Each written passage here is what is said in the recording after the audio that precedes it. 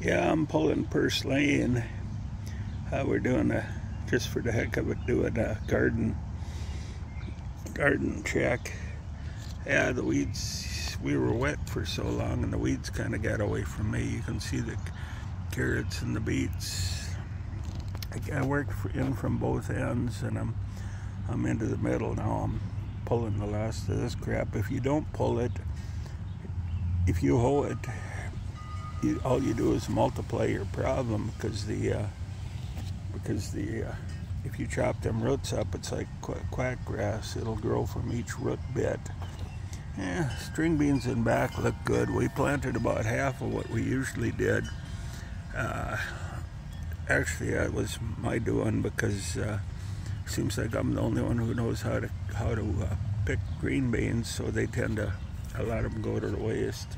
Same with the peas, which are behind me. But anyhow, I just thought I'd share this with you. That's my day. Once I get this, that wind the other day dried us out finally. Yeah, the carrots are hit up in there. They don't look bad, but the wind kind of dried us out the other day. So I guess tonight I'll start watering as soon as the sun isn't beating down on this. Well, thank you.